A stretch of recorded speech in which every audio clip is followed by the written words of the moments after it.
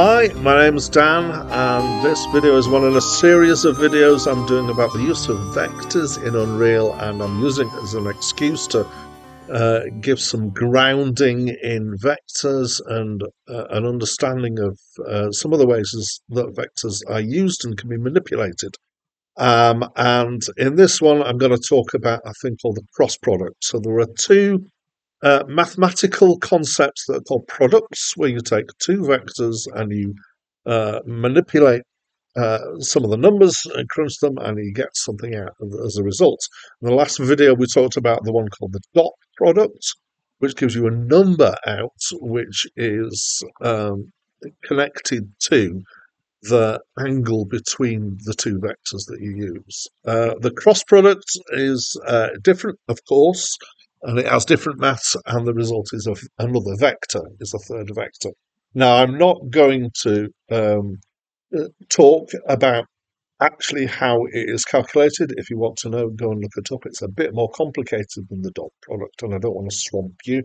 And partly that, and partly because I haven't actually memorized it myself. And that's because I don't tend to use, when I use cross products, it's less useful than dot products.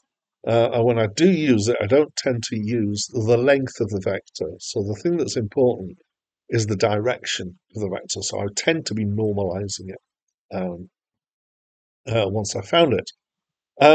So the important thing to know then in the definition of a cross product is that the vector that you get out is 90 degrees to both of the other vectors, so the input vectors. So if you look at this this widget here on this object, which has got the blue, red, and the green arrows, now they're all 90 degrees to each other. And if you imagine that the green vector here that I'm highlighting is the output, it can be the result of the cross product of the blue vector and the red vector. Now, I don't actually know which way round they need to be to get that green vector, because cross product, the order that you feed the products in, the vectors into it, is important. So A cross B is not the same as B cross A, but the difference is that the resulting vector is the opposite, and it goes in the opposite direction. So if you can see my cursor, it would stick out that way.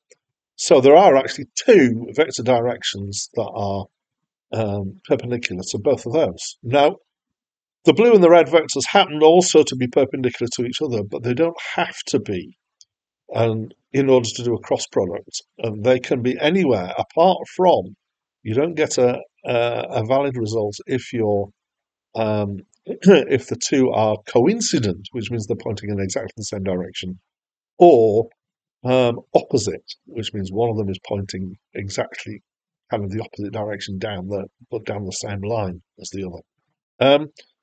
So let's explore this a bit more with some use of this pad. This is a thing that I've set up for previous videos, and I'll just actually show this in action. No, let's not look at the blueprint yet. So what I've got is I've got this thing that's rotating. It's conceptually kind of some very basic turret, and I'm also drawing a debug line of the forward vector from that turret, and another debug arrow from the center of that to the center of the player.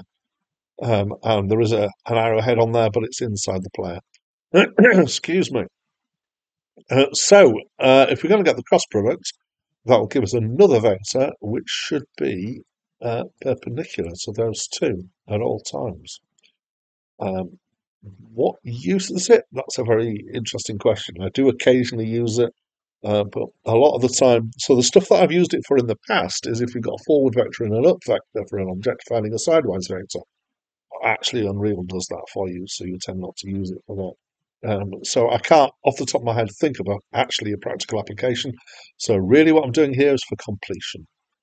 So in this pad, this turret I've got set up, those two debug arrows being drawn, one's there and one's there, and I've got the rotation out here. Now I've actually got some stuff left over from the last video here, which is here I'm calculating the vector which is between the turret and the player.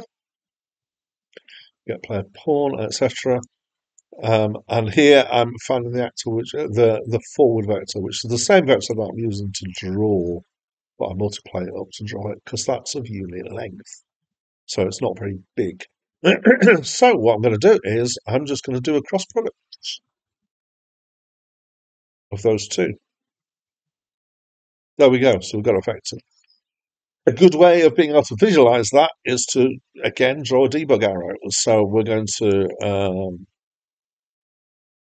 draw debug arrow, and we're going to get that actor location once again and use that as the start of that line. And then we need to add those two together to get the actual world's position that we want to have as the end position from our arrow. There we go, and let's see what it looks like. So here we are, and we've got a vector. Interestingly, is now it's upwards, and now it's downwards. And as the two vectors get closer together, it shrinks in length. As they approach 90 degrees, it gets the highest in length, and then it shrinks down again, and then it flicks to the other side because the arrow's kind of the angle's the other way around, effectively. So you'll see it's not directly perpendicular up, and that's because although the forward vector from the turret is aligned to the axis, actually the turret's slightly higher than the player, so the vector from the player to the turret is slightly down, so the cross product vector is slightly skewed from directly up or directly down. In fact, if I jump on top of here and make it so that the turret to the player vector is almost directly upwards, you'll see that the arrow, the cross product arrow, is coming out to the side rather than either up or down. And it is, you can kind of conceptually think in your head, it is always keeping itself so that it is perpendicular to both of those two input vectors. So there you are. That's an exploration of the cross product.